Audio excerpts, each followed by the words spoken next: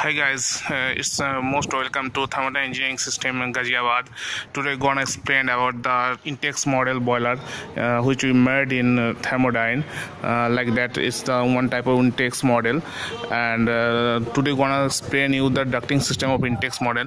You can look here about the Intech model, how it fixed on the boiler foundation, and how it's complete all foundation looking over here. Just see over here. After this is the smoke chamber, is the firing door, is the cleaning portion indicating over there.